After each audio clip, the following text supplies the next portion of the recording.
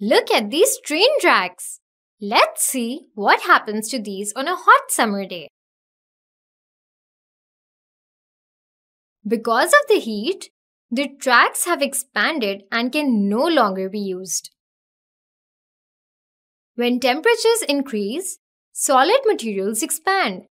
We call this heat expansion. Heat expansion can be a problem, for example, with the train tracks, but we can also use it when we build things. Let's take a closer look at how we can use heat expansion.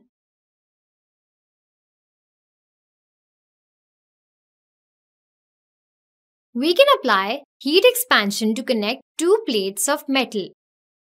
This can be done through a process called riveting.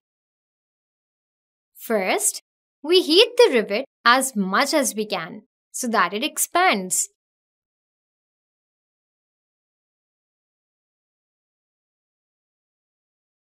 Then we insert the rivet in a hole through the two plates and create a second head with a hammer. The two plates of metals are now connected by the rivet. When the rivet cools down, it contracts and pulls the plates together. The contraction is so strong that the plates are now watertight.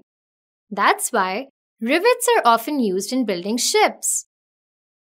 Rivets are one of many ways we can use heat expansion to help us build things, but sometimes we need to engineer things in a way to prevent heat expansion from taking place. We saw the train tracks in the beginning.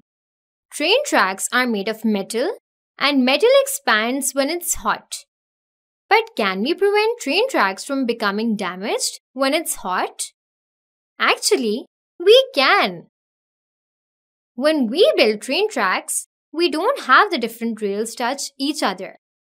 Instead, we leave a small gap between them. This is called an expansion joint. Now, the rails can expand and contract without damaging the tracks. Let's do an exercise. The girder of a bridge often contains metal. Let's take a bridge built by skilled builders. They made the girder fit exactly between the two abutments. What do you think would happen on a hot day? The bridge would expand and break because the girders expand as a result of heat expansion. That's why we leave some space on one side of the bridge. The end of the bridge has little rollers underneath and a gap between the girders and the abutments. Now the bridge can expand when it's hot. In this video, we have seen an example of applying heat expansion when we build things. Rivets are heated so that they expand. They're inserted between plates, and as they cool down, they contract, creating a very tight bond.